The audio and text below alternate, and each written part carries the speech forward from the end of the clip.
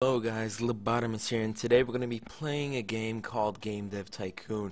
This is going to be a series game.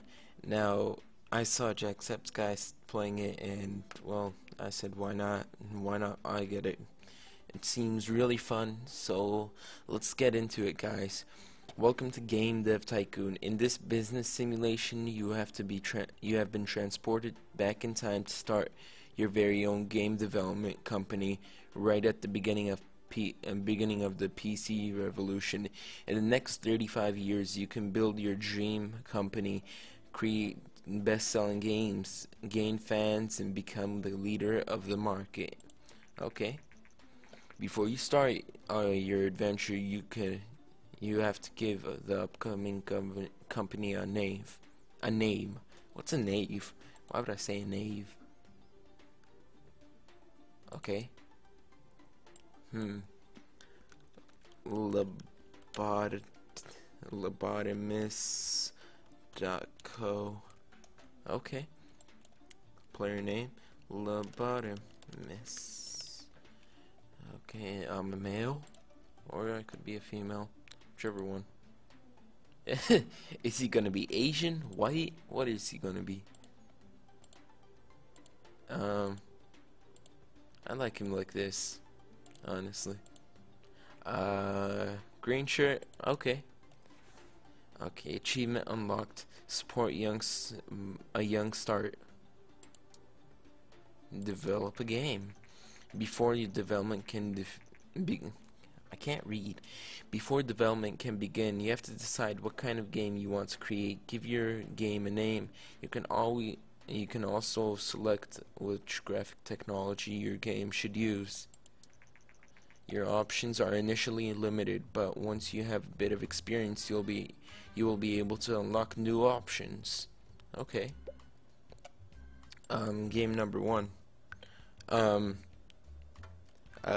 Tales of Macarena. Tales of Macarena. Racing life space. Space. Pick genre. Action. Pick platform. G64. Dev cost 20k. Market share. This. Okay, let's go. Oh, graphics. Text base. 2D graphics, or okay. I saw one of Jacksepticeye's episodes, and apparently you can go all the way to 3D and stuff. Game development runs through 3 stages. At the beginning of each stage, you can decide what areas of the game you want to focus on. Picking the right focus for your game increases the points you generate. Okay. Think about what areas are important for your game and decrease the focus areas you think are less important. If you want to read a brief description of the different areas, please refer to the help menu. Okay. Gameplay. Yes.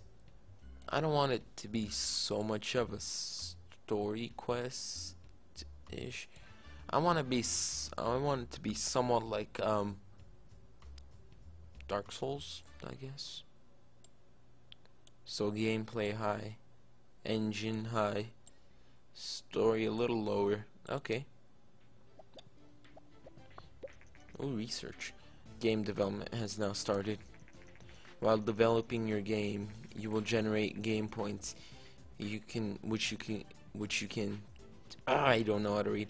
Which you can see bubbling up. Game points are divided into design points and technology points. The more points you generate, the better your game will be. Okay. From time to time, there will also be bug points generated. These points are less likely once you gain experience. Bugs should be fixed before the game is released. Increase development time and cost. Okay. Oh, there are bugs. Get rid of the bugs. Development stage 2. Level design. I like AI to be high and dialogues. Oh no, no dialogues. I want AI to be highest. Research, okay. There are 2 bugs only, 5 design, 7 design. No, the bugs are coming everywhere. During development, you can also select additional features for your game. Right now you can only pick basic sounds, but your options will increase quickly. Selecting additional features makes the game generally better, but can also increase costs. You will also see graphic type when you select the defined game. This is just a reminder to remind you of your choice. You cannot change the types. Ooh, sorry for burping. You cannot change the types of graphics per game and mid-game. Now that's a hiccup. Oh, so I can't change this at all. Graphics. I love. Well, sound, world design is epic. Why not just do this? Sound. Sound I'm not too worried about. Graphic not too worried about. World design, that can stay up there. World design is epic. No bugs yet. No bugs yet. Oh, and there goes a bug. Finish. Okay. The development of your first game is now complete. You can press finish. You can press the finish button to publish your game. But you should only do that once you fix the majority of bugs. Releasing a game without fixing bugs can severely affect your ratings, so you should only ever consider that if you need cash and you can't afford to wait. Well, bugs make the game fun, sort of. Oh, okay, the bugs are being fixed. Technology, everything is going to good. I have $19,000 right now. You for real? Dang. Okay, looks like I'll just finish the game. The development of your game is now finished. While you're developing games, you can gain experience and improve your skills. When development is completed, you will be presented with summary of the experience gained. 12 and 13, just like up there. Engine gameplay, story quest, dialogues, artificial intelligence, graphic, sound, lobotomist. Is that bad? I feel like that's bad. Release the game. Okay. Oh, this is research. Just stay. Your game is now completed and will be handed off to publishing. We should see reviews and sales in the game I can't read. In for the game soon. Okay. 11K. The first reviews for our newly released game, Tales of Macarena, came in.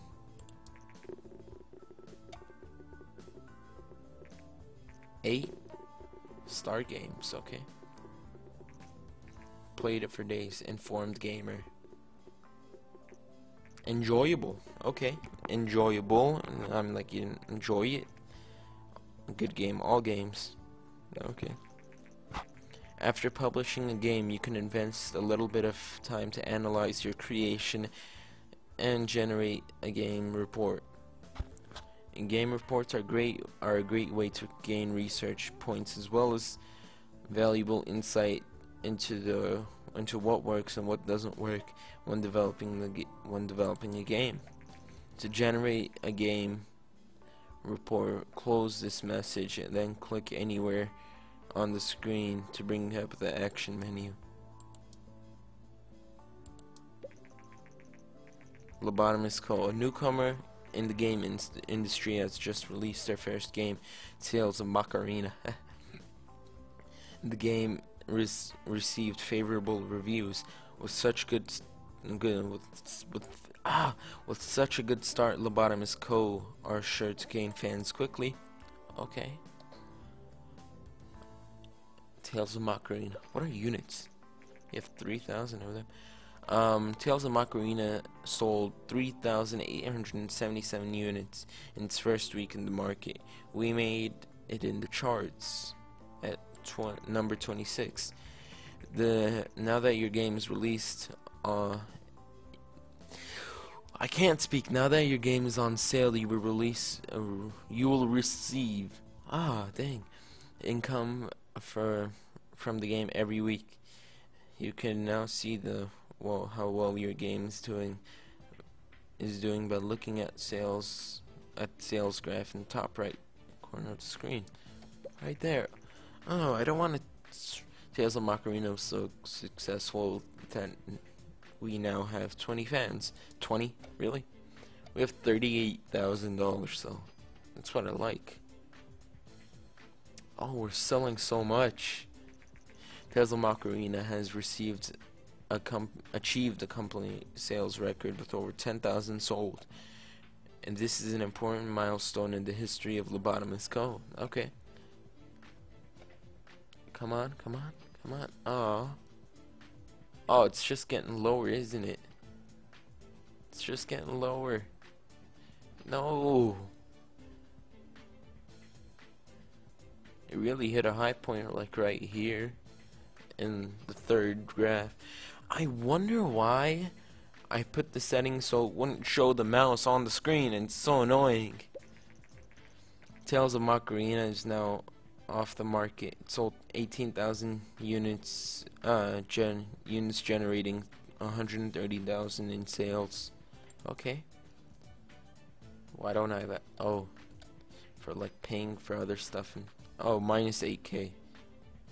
Oh, I need to game history, research. What's research? Research is important to unlock new options and make better games. You should try to save enough research points to be able to create your very own game. This will greatly improve your games. Hint: try to develop games with a different topic, genre combinations for a slight research boost. New topic: dance. Okay, hunting. I don't know what that is. Start research. Recent market studies suggest that is steadily outselling competitors in the PC sector. Consumers prefer the lower price, greater availability and flexibility hardware configuration over the home computers. Not true in the real world, at least I don't think.